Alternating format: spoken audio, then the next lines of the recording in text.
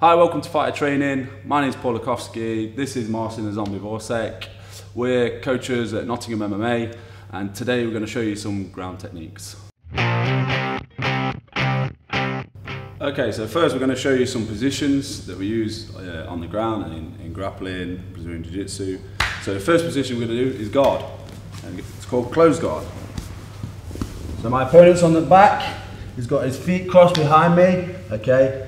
First thing we want to do is build a posture. So I want to have my toes on the ground, yeah, and my heels back, yeah, and I want to sit back onto my heels. My hands, okay, either want to be on his biceps, yeah, or in his rib cage with my thumbs on top. Yeah, here I want to create a good posture, head up, yeah, so I'm in good control. From Marcin's point of view, he wants to have his legs crossed, okay, and he wants to control my posture as well. So he could use his knees, bring his knees to his chest and control my posture, come over the top of my head, okay? So that's just a few basic fundamentals of the guard. Next position, half guard, okay? Obviously this is full guard, so Marcin's got my whole body. Half guard is when he's got one leg and he's got his legs crossed, again, behind one of my legs. This position, there's lots of different variations which we'll go through if you keep following the app, okay? But most basic, the guy on top wants to have what we call an underhook, which is underneath this arm, here. And then my other hand is either for base or I control his wrist, okay? This is half guard. And we'll show you later on how to deal with the half guard. Next position, mount. So the opponent's on the back, I've got both my knees over him, and if I can, I'm going to be a little bit higher than normal. My feet against his hips, okay, and I'm postured up. I can use my hands for base. If Marcin tries to bump or move, I can use my hands flat to control my body. Next position from here, we're going to do knee on belly.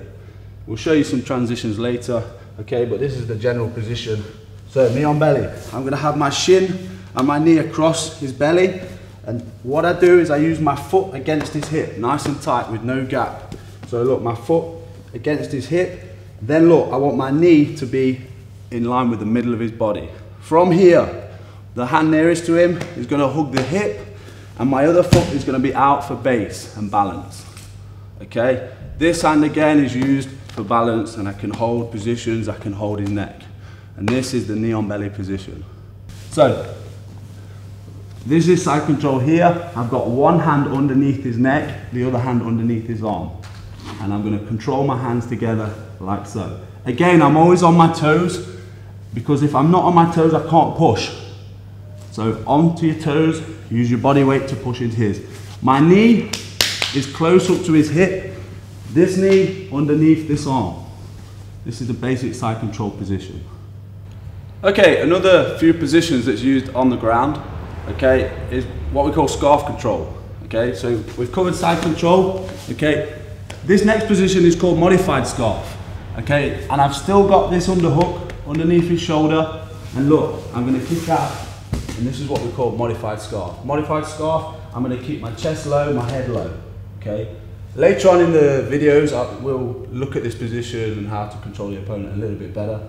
Another position that you see a lot used, okay, but we don't like to use this, is the normal scarf hold, okay, or in judo they call it kezukatame, okay, and it's a position of control. The problem and the reason we don't use it in grappling is because it's got exposed weaknesses for your back, okay, and this is the position without the underhook, over the neck, here, okay, and like I said, if you keep watching the apps, we'll show you why and how to escape this position and why it's not used so much.